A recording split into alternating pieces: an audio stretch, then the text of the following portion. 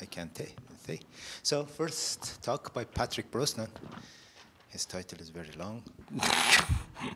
Why Markman theorem saved the Hodge conjecture in parentheses for Weil type abelian fourfolds from Kontsevich tropical example, counterexample. Well, I want to thank Hussein for, inviting me to this beautiful place, where I've never been, and it's been really fun. And I think what I'll do is there's this talk comes with this story. I mean, it just really I don't really have. I have to maybe say I'm sorry that I don't really have a lot of deep things to say, or really anything deep to say. In a way, it's kind of trivial what I'm going to tell you, but there's like an interesting story. I mean, what I've done is trivial. What other people have done is totally not trivial. But so maybe I tell you the theorems that the theorems the talk is about, and then I tell you the story. So the main, can you read this? You could read the word theorem. Okay, so nobody objects. So the main theorem the talk is about is a theorem of Markman. And actually, what I'll mainly do is just explain that theorem. Actually, honestly, what I'm going to do in the talk is just not explain the proof of the theorem, but actually the actual theorem. So his theorem says that the Hodge conjecture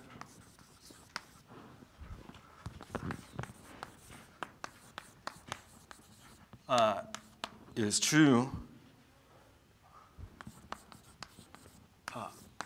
for Weil-type cycles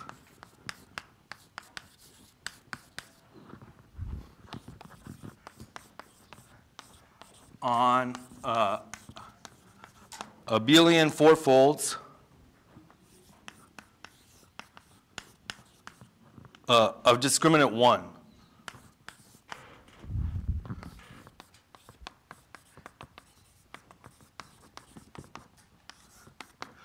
Okay, I mean, so really the main issue about the talk is the discriminant 1 part. So I kind of have to explain what that means, but then also what a Weil-type cycle is and what on the Weil-type, it's really on Weil-type, I should maybe say on Weil-type abelian fourfolds. Abelian fourfolds of discriminant 1. So I have to say what a Weil-type cycle is, and I have to say what a abelian fourfold is. But the main important thing for me is actually discriminant 1. Okay, I mean, okay, and then there's like I don't know what to call this. It's like an idea or a research plan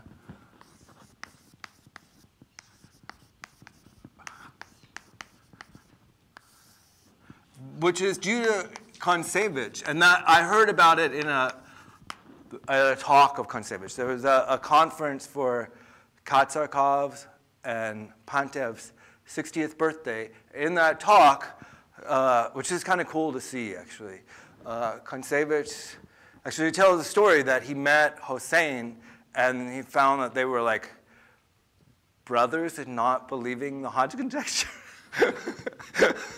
Or skepticality. Is that a good way to? I hope I want to describe it the right way, accurately. And so Kontsevich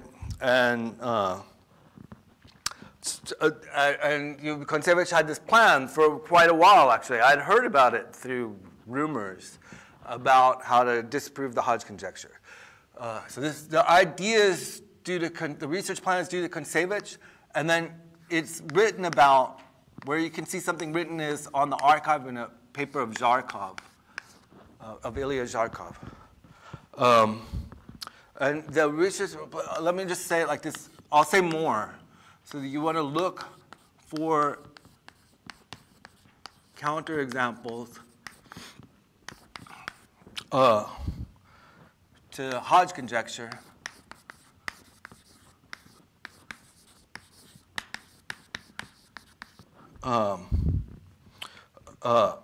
For Weil-type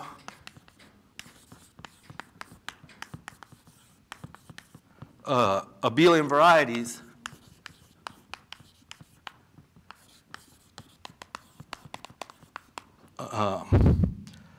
by, okay, I'm going to say it like this, by studying their maximal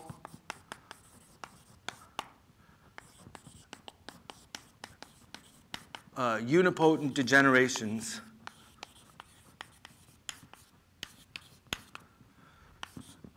via tropical geometry.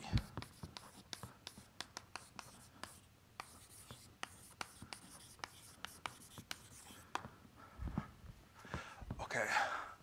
So basically, I mean, I'll say a little bit more about this. I won't say it like a lot about it, because there's a lot I don't understand about this.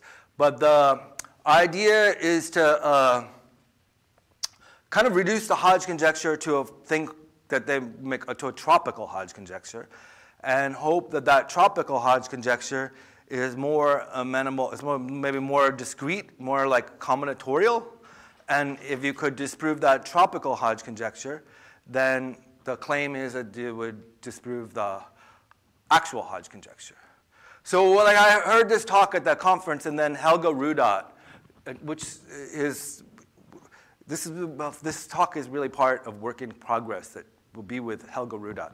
So Helge and I started talking about it, and which just didn't I mean, like the whole rest of the conference, we were talking about it.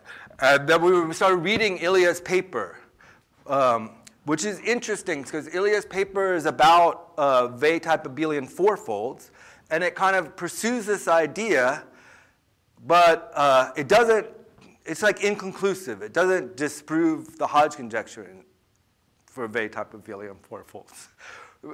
So, I mean, there's an analogy that somebody, because somebody at the conference brought this up, I thought about it. Like, somebody at the conference said, like, I won't name them. They were from Russia. They said that they trust Americans more than Russians. I was like, why? And they said, because like when Americans invaded Iraq, it's probably bad to joke about this. I'm really sorry for anybody who, I'm very apolitical. This is just, this find this funny. Like when Americans invaded Iraq, they didn't find weapons of mass destruction. But he said, the guy said the Russians would have found weapons of mass destruction. This is going on tape, right? Oh, man. Anyway, the Zarkov, they didn't find a counterexample of the Hodge conjecture. So I trust them, right? Okay, so here is my observation. It wasn't Zarkov. I'm not naming the person that said that. That said that. Oh, that's probably a bad idea. To bring up. It's yeah. Okay, here's the observation. And it's just like the main thing of the talk. Okay, so the only sort of Weil-type families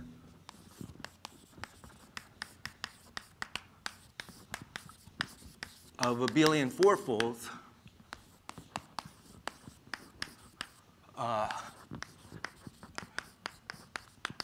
admitting maximal unipotent degenerations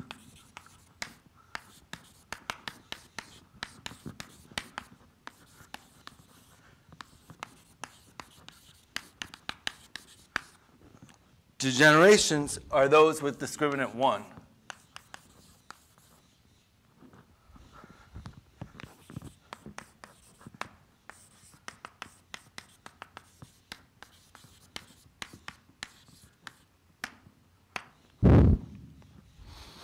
So consequently, Kontsevich's method can't disprove the Hodge conjecture for Weil-type abelian fourfolds.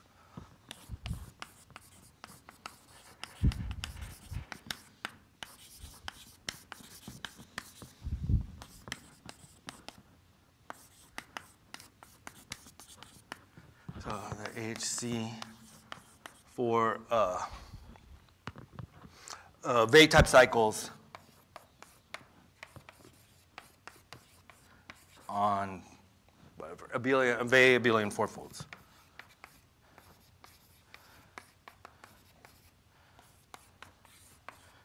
And just in case, I mean, I'm going to belabor this just because I want to make it. I've given this talk before. I want to make sure it's like this part is like absolutely clear. I mean, Markman proved the Hodge conjecture for the discriminant 1 people, discriminant 1 Weil-type fourfolds. So, but on the other hand, Kontsevich, he needs some maximal unipotent degeneration, and the ones that have discriminant not equal to 1, they just don't have maximal unipotent degeneration. So there's no way the thing can work in dimension 4. So dimension 6. So maybe this time, maybe actually let me ask if there are any questions before I go on, because I want to philosophize a slight bit. Okay, so there are no questions. Like maybe the first bit of philosophy is like, oh. I'm now embarrassed to ask. Can you remind us what you mean by Weil and abelian cycles as well? Yeah, well, that's going to be like the bulk of the talk, in fact.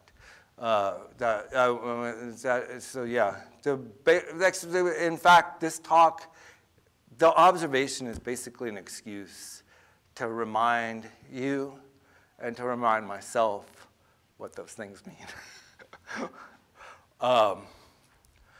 Okay, maybe the first bit of philosophy is like the thing itself, maybe remarks. So one is like for Weil-type 6 folds, like it's still we could still work. Well, maybe remark 0 is that the Hodge conjecture, just because Kontsevich's method can't disprove the Hodge conjecture for the Weil-type cycles of discriminant 1, doesn't mean that it's true. So the HC could still be false. I mean, these are maybe false for Weil-type cycles.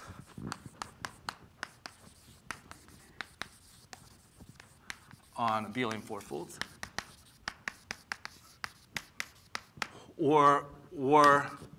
and one is that Kontsevich's method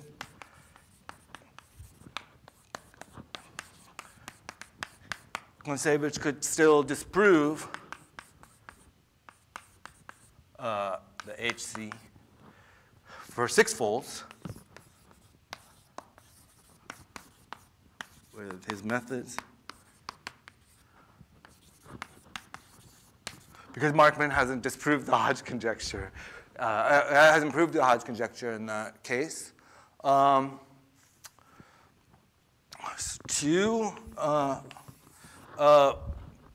maybe Markman's theorem is really deep. The proof of Markman's theorem is really deep.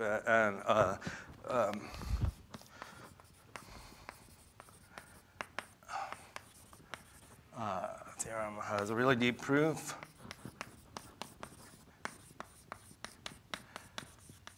I mean, it relies on a lot of things, but maybe since I'm here, I mean, I say that probably one of the main tools is this. There are like several theorems of Verbitsky that go into it, and one is his this kind of notion of hyperholomorphic sheaves, and it's a way to produce sheaves that just extend over the whole moduli space of, or whole period domain, whole moduli space of hyperkähler manifolds. So yeah, I mean, Markman uses these certain hyperkähler manifolds to prove, they come up in the proof. I mean, they're an essential part of the proof. So maybe involving deep things like Verbitsky's hyperholomorphic sheaves.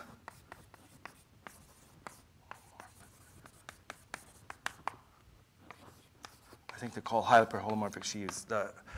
And it's like I want, maybe I'll try, if I run out of time in the talk, maybe I try to explain what I know about the proof, but it's, I mean, I couldn't, if I had to take an exam on the whole proof, I wouldn't be able to pass it. But it's extremely interesting. I mean, I think I'm not an expert on the Hodge conjecture, even, you know, I'm glad to be invited to this conference, but I'm not an expert on the Hodge conjecture. But what I always thought is that most people are proving the Hodge conjecture by just finding the cycles. And Markman really, really isn't doing that because he does find the cycles somewhere, but they're not on the varieties that he's using. And then he winds up using this notion of hyperholomorphic sheaves to deform them through varieties that are completely not algebraic varieties. I mean, they're just some kind of Kähler manifolds, often with Picard group 0. So it's an extremely analytic thing that goes into it. Okay, now I start telling you what, let's see if there's anything else.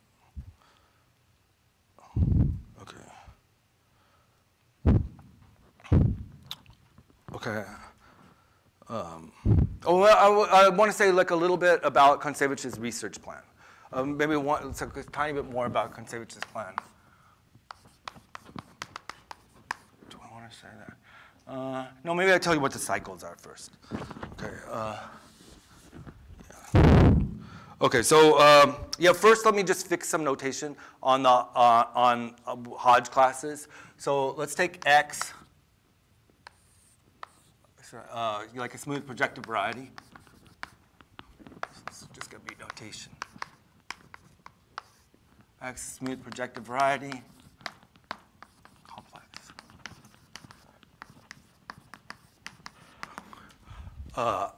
Let's I'll just write Hodge K of X. That's just going to be, you know, H2K of X. Let's do it with rational coefficients. Intersect HKK.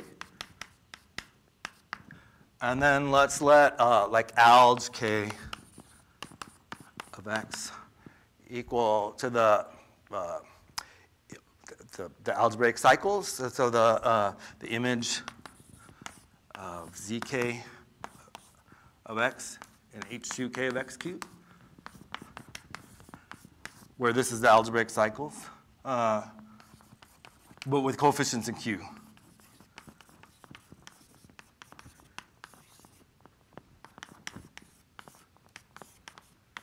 Of codimension K.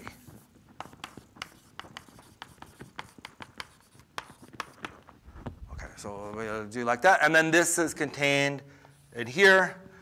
And the Hodge conjecture is to show that they're equal. Now, they're both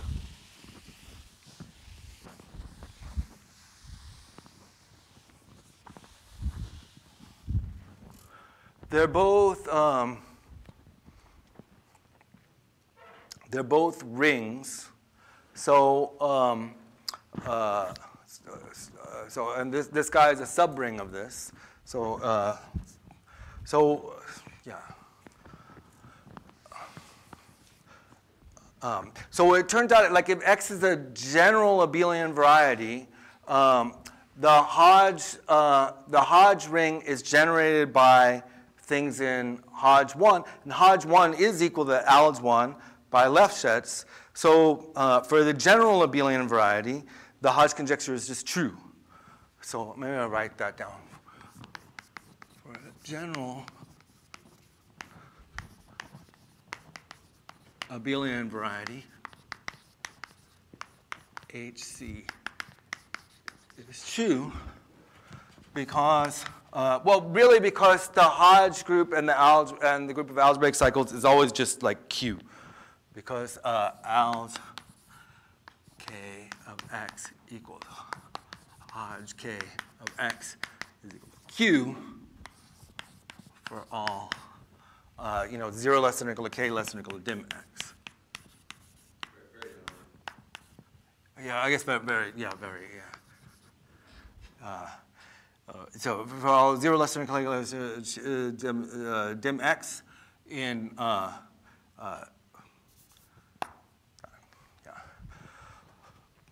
Okay, so then Weil decided, no, really what happened is that Mumford decided to write down examples of abelian varieties where the Hodge conjecture might not be true. And what you need to do is write down examples of abelian varieties where the Hodge ring is not generated by Hodge 1.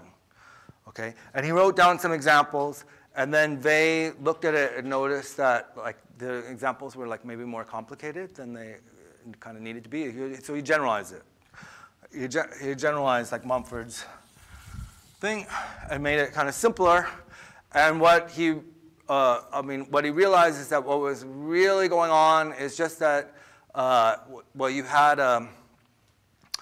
the endomorphisms of the abelian variety contained a copy of an order in an imaginary quadratic field, and one technical thing, technical thing, which I'll say. So let's write and. Let's just write and. I guess NQ and X is going to be the ring of endomorphisms.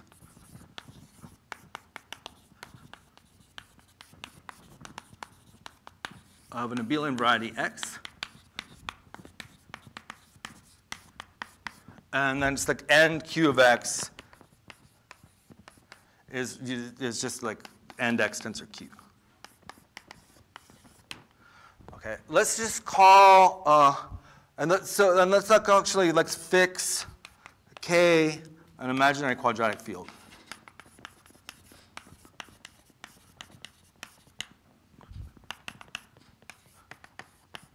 And we might as well say K is Q adjoins square root of minus D. Okay.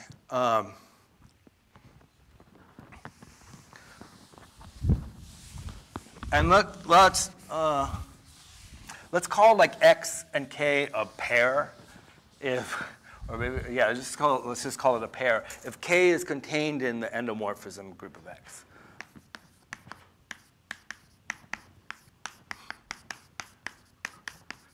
I was going to call it a Weil pair. This is a totally non-standard. If K is contained in NQ of X. So you have like some containment. I mean, just some map. We fix the map. So pair is like going to be an abelian variety with inclusion of K into NQ of X. Okay. Now then there's this. Weil needs an extra condition to get these like extra cool cycles, and here's the definition. Maybe I should say that a lot of the things I say here, I steal from Van Kiemen's article, which is a really nice article. So maybe I say, C.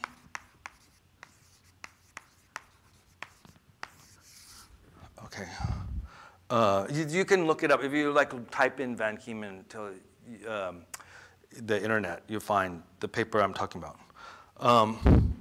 Okay, so we say, so XK is Weil type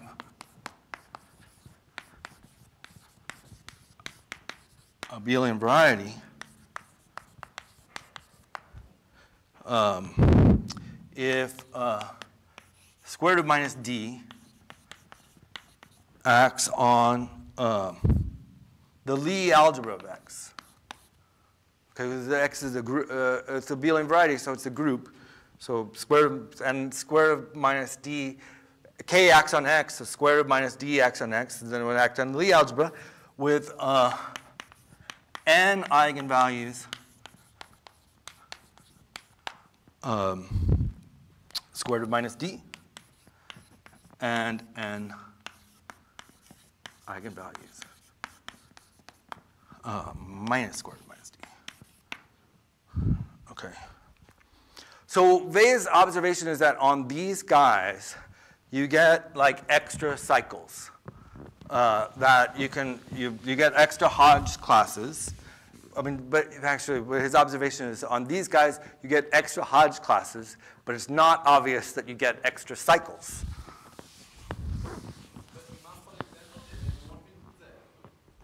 What? Yeah.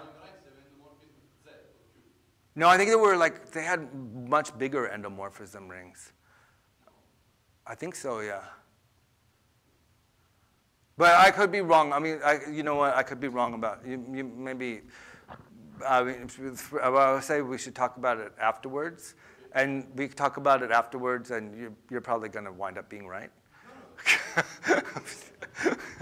Fine. I mean, I get it from. Where did I learn this from? Because I learned it from. I learned it from Van Giemen's paper. But then also, like, I did look at Weil's paper. Weil's paper is kind of very different from what Van Giemen says, but kind of very, very nice. But it's very explicit.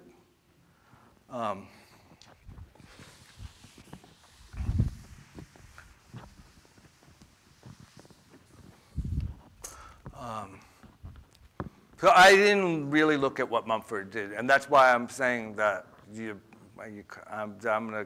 I would actually bet on you being right.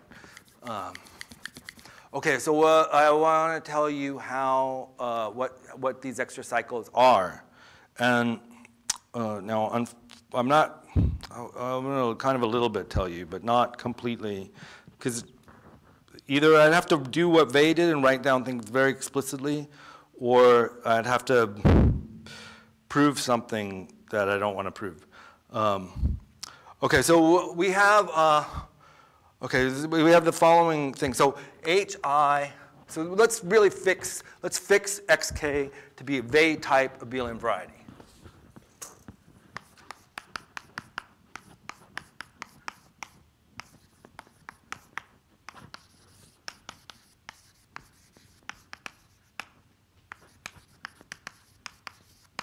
Okay, and then it turns out that because of I think it's actually just because of this condition, maybe pretty direct from this condition, that the dimension of x is always even. So like a note, dimension of x is even. Just point that out. Okay, and then k, it acts on h. Well, it acts on all of the hi of x, but it acts on h1 of xk, of xq, and makes it into a module, making it into a k vector space.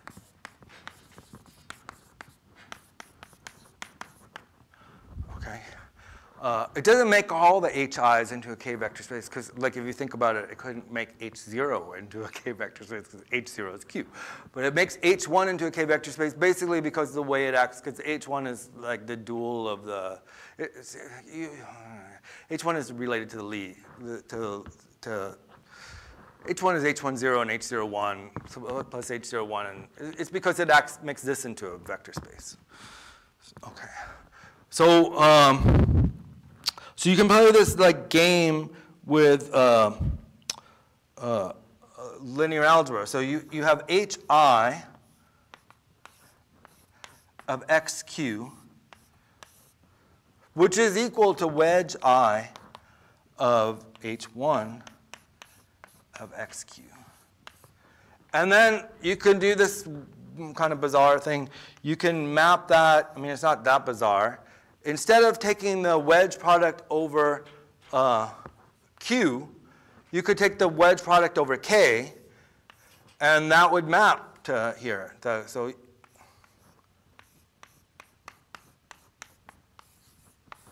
would surject onto that. So here's where the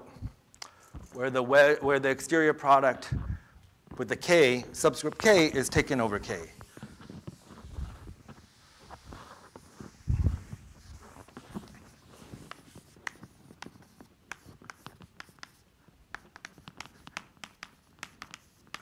Denotes exterior product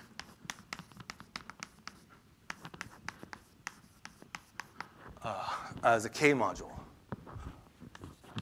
as a k vector space. And then there's like basically like a proposition of A.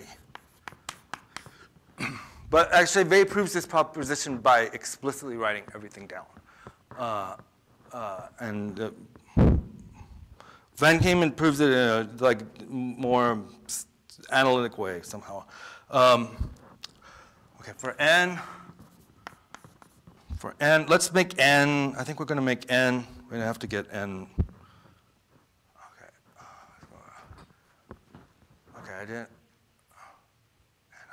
I have to get one thing straight. So n, I chose n here, but I didn't tell you what it was.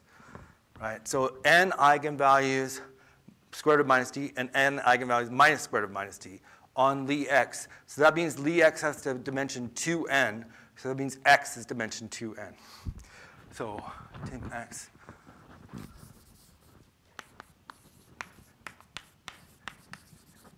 Okay. So Weil's proposition is that for n bigger than 0, wedge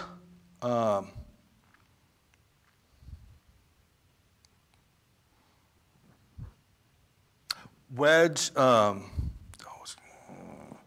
2n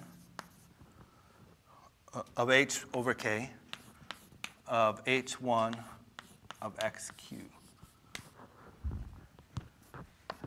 is naturally a direct summand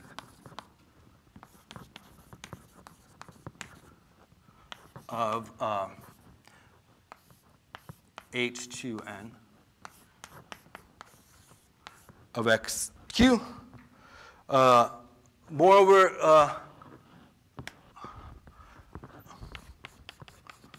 Moreover, it's contained in the Hodge, so wedge 2n k h1 of xq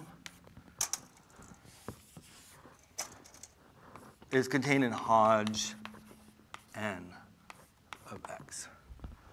Okay, and maybe one just, I think, somewhat, it's like working through the dimensions of things is sort of annoying, but I mean, this is the middle dimension. Maybe I point that out. And also because, okay, the Lie, we took wedge 2n of h1 of xq, and if I did this right, that thing, yeah, but this is, yeah, okay.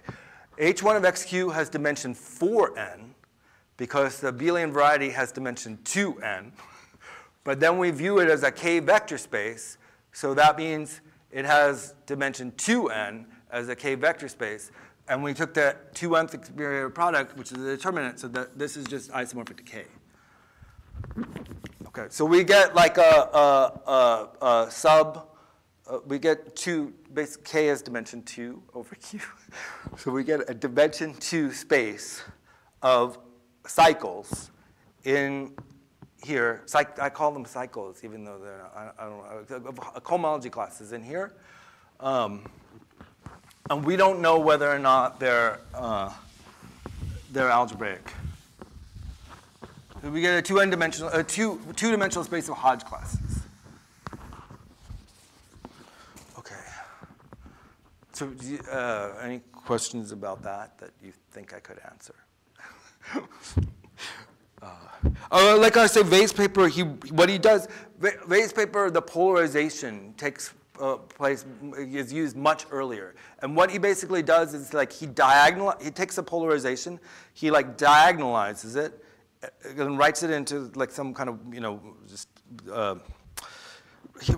he writes it in terms of some forms, really. And then he kind of wedges all those forms together. That's not a very good explanation, but he basically explicitly writes down a wedge of forms that he cooks up out of that polarization that give you elements of, not of this, but of this tensored with C, essentially. And then he like finds out how to write things in here. That's maybe not the greatest. Okay, so let's call, definition, let's call the elements of this elements of wedge 2nk K, H1, XQ, the Weil-type cycles. Or maybe we can leave out type.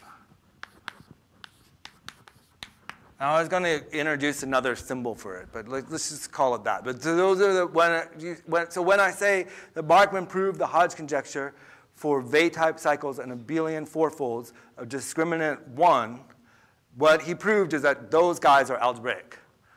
And maybe there's one thing that, like, this is kind of vague, knew this, it goes back forever. Like, if you prove it for one of the cycles in there, the non-zero cycles in there, then you proved it for all, because there's like the action of K, it does act on this thing non-trivially, and you can, and it's like an algebraic action. So if you prove it for one, you can use K to move it around and prove it for something like linearly independent from that thing, so you prove it for everything. Okay, so maybe I'll make this, I mean, I don't really need to write that down, because it's not that important. But, I mean, it's important for Markman, I think. But since I'm not proving that, it's not important. The other thing that maybe is slightly conceptually is important is that I believe it's this theorem of Monin, but I could be wrong. It's going on tape, so maybe I should be right about this. But for abelian fourfolds, if you prove the Hodge conjecture for Weil-type cycles on Weil-type things, then you've actually proved it for all simple abelian fourfolds. I think that's true. Okay. So now the discriminant 1, now I have to talk about polarizations and their Hermitian forms. So I have to explain so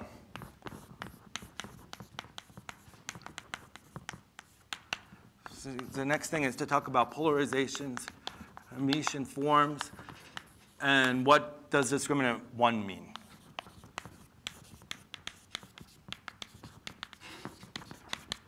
Is there more, let's say, is there another interpretation of Weil cycles as subspace, some eigenspace, or some nice interpretation? I don't know, but I think maybe I should have said this possibly before. I mean, I worry about giving this talk because I really do say what I'm saying is very trivial. And there is an interpretation. So the proper way to think about this, which makes definitely what I'm saying trivial, is to think about it in terms of Chamois varieties. And okay, so if you think about it in terms of Chamois varieties, the Weil-type abelian varieties are parameterized by Chamois varieties of type GUNN. So maybe this is a remark for experts, which unfortunately that thing doesn't really include me. But so Weil-type abelian varieties are parameterized by,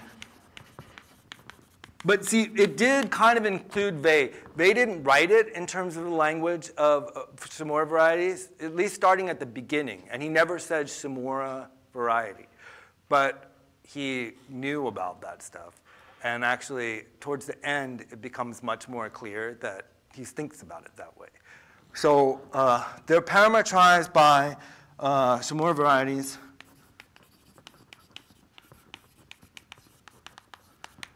of type, it's like a GU, I think GUNN, or maybe P, either GUNN or PSUNN, I don't know. But you know what I mean? Like you take the unitary group of type NN, right? So that means that you know what the Mumford, oh, he also didn't say the words Mumford-Tate. So you know what the Mumford-Tate group is. It's GUNN, right? And then, so then if you want to find out what Hodge classes there are on that, you just tensor this with like C, right?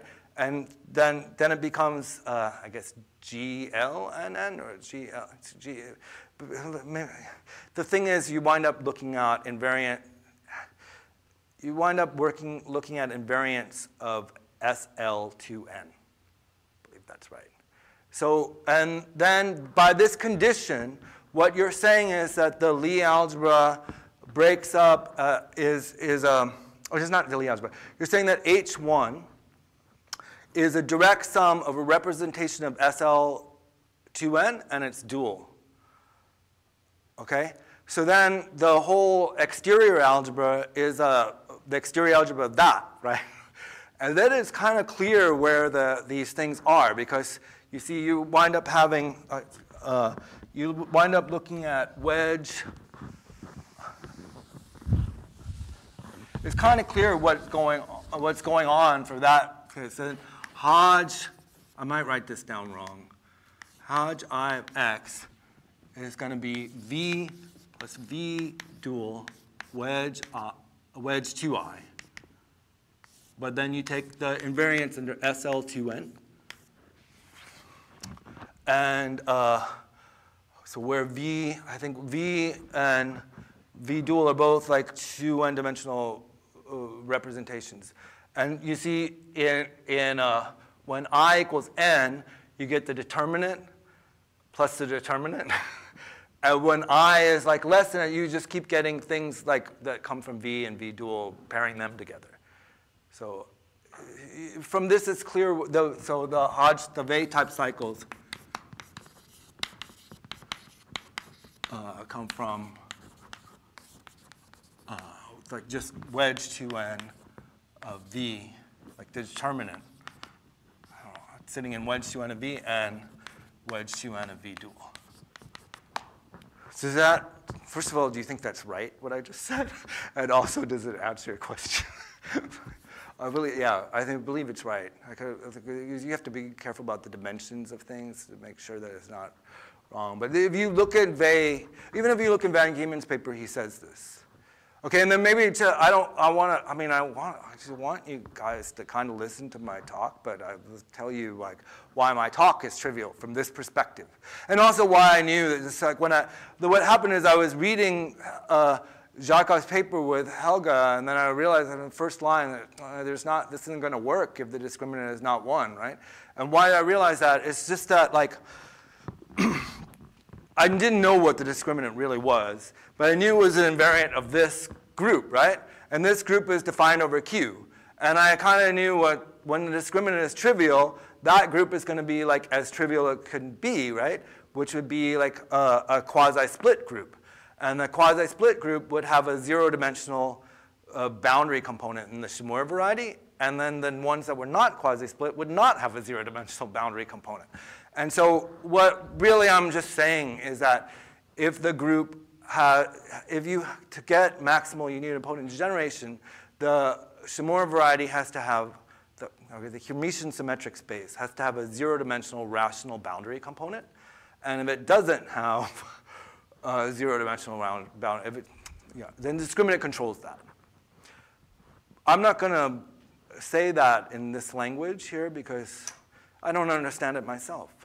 But that's what's behind it. Like, does that? I hope that answers your question, and then was also amusing. Okay, so.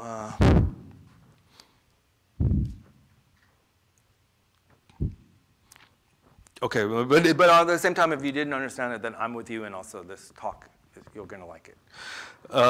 Okay, so so we were like, so let's set V,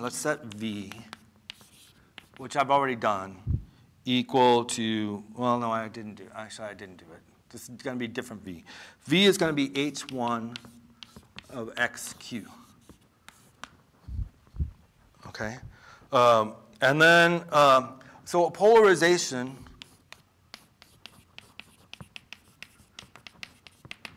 so it's like omega on X,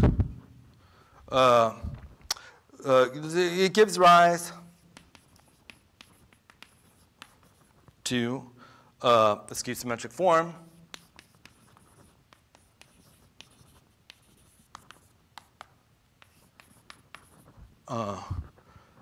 omega times v to q. I mean, it's an element in, like, omega is an element in wedge 2. So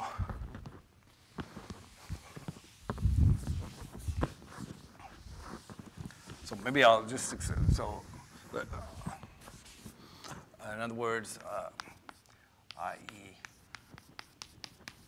suppose like omega is C1L for L line bundle.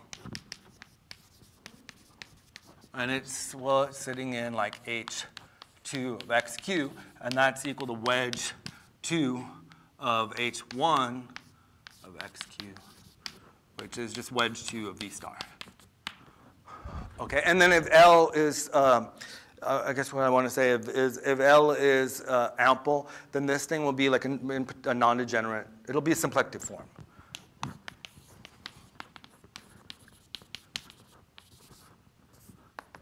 Symplectic. And now I want to play some game. There's a game that they played with like linear algebra that produces a Hermitian form. Okay, maybe before I play this game, let me ask, like, how do I go to like 950 or do I go to 10? 10. Oh, 55. Okay, yeah. No, okay. It's because 955. Okay, then I go to 955. I do that. Yeah. Okay, so it's just like just a matter of how to break this up. Okay, so a definition. So we say omega in like Hodge 1 of X is Weil type.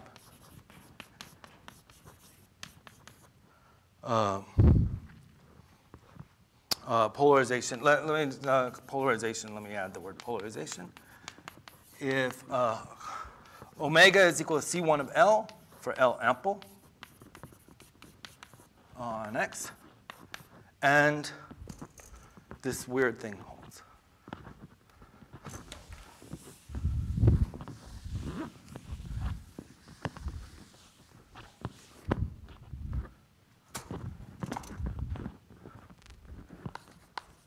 And so square root of minus d lower star of omega. Because remember, no, upper star of omega. Because remember, omega is in H2 is equal to, I want to get the number right. I want to get the sign right. Is equal to d times omega. Okay? That's it. Okay, maybe I'll make a remark.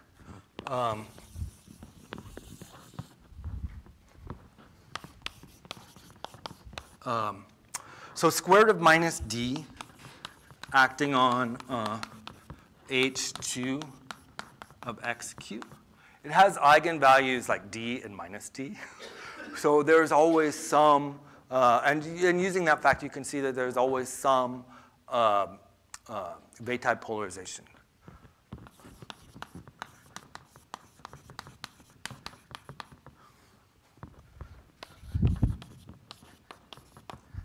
So using this, you can see that Weil type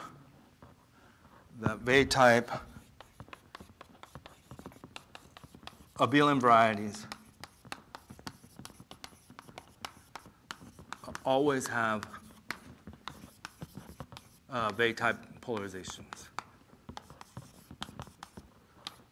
And anyway, it's I mean, it's like well, Van Gieman proves it, but also it's in Weil's. I mean, Weil also proves it kind of a different way. I mean, because he starts with the polarization. Okay, so now then there's.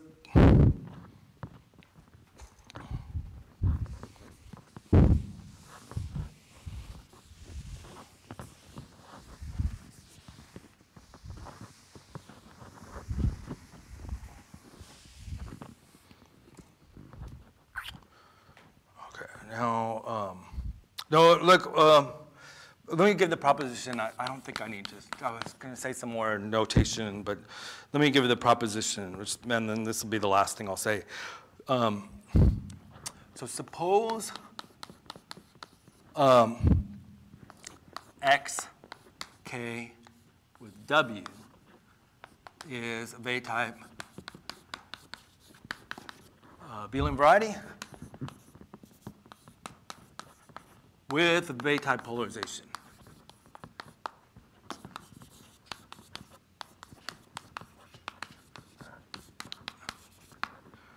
Okay. We set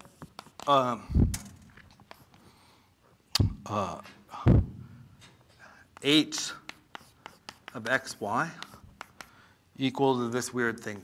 So omega of x times square root of minus d lower star of y plus square root of minus d times omega of xy. Okay, I think I heard that right. Then h from v times v to k is non-degenerate Hermitian form.